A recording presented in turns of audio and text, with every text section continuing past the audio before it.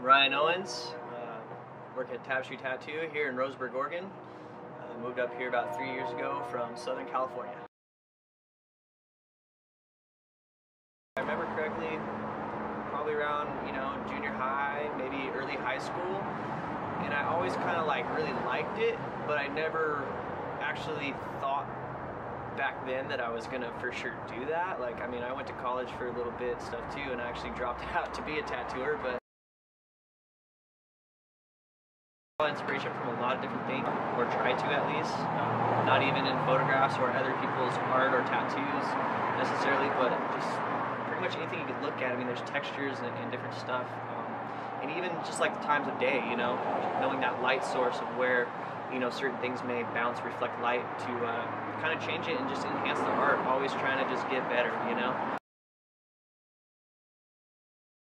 Of course everybody loves Bob Ross, so I really like that for painting stuff like that. Some of my favorites definitely is Carlos Torres, Josh Duffy's a big one. A couple of the homeboys like Rich Medina does great color portraits, stuff like that. I used to work down the street from me, used to watch him tattoo.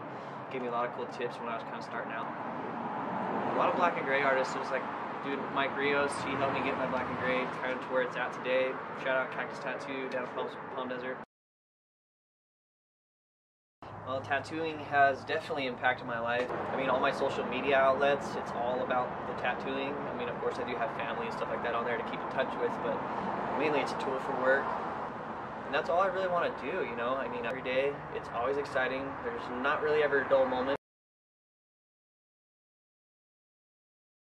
Tattooing's changed definitely a lot over the last, especially 10 years, I feel like. Changing that are getting tattooed, you see doctors, lawyers, and stuff like that. So it's becoming a little more accepted. Mostly based on media exposure, social media outlets and TV, which has helped out tremendously for our industry because it's bringing a lot more people in that wouldn't necessarily be open to it before. But yeah, even the art though is definitely progressing. You look at tattoos from 70s, 80s, 90s to now. It's pretty incredible what some people are doing with a needle poking it in the skin. And so it's pretty awesome to be able to tattoo my grandpa on my own father. After we were finished, of course, he goes to look in the mirror, and that was the first time that it ever happened to me that someone cried when they saw their tattoo, which was really special, of course. Obviously just because of my grandpa and my dad, that was a really cool experience, especially because I come from a background of my folks didn't really care for tattoos too much. Both totally down for it now, obviously now that my career is kind of right direction, so I can pay my bills, so they're happy about that. Yeah, absolutely. If you're getting started out getting tattoos, especially for those either maybe 18 or or 17 even thinking about it, definitely my biggest tip I think that I could give you that I wish somebody explained to me was check your art. Don't go to somebody just because you heard they're the best or this or that or whatever. Pick the artist that's going to do the best job for the style of art that you want, because even though an artist may be really great at this thing, you really like this other thing, but they don't really do that style, then they might not be the fit for you, because you want to go to that artist that wants that style and that's what they do, to get the best product that you can do. I've even referred people before just because I wasn't comfortable with their design, and hopefully they didn't take offense to that, because it's definitely not trying to do that, but artists that actually care about the tattoos that they do and stuff hopefully would refer you to an artist that would do a better job on something that they might not do quite as well at, so definitely be checking out portfolio.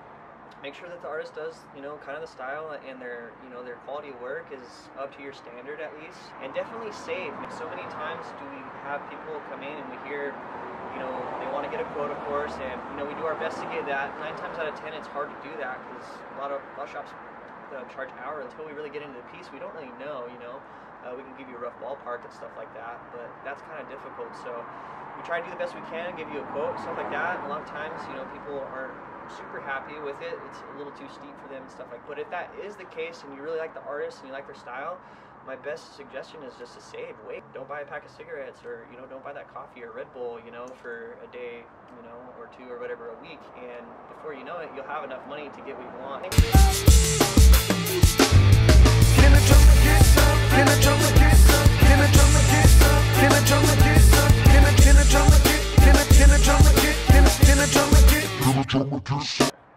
Also, you guys check out me from adayinlifeofpeople.com. I want to thank him for coming out here. Hopefully answer the questions to the best of my knowledge. It didn't sound too much like a dork, but go to his website, adayinlifeofpeople.com. Check it out. He's doing some cool stuff over there. So help him get his stuff out there, guys. All right, adayinlifeofpeople.com.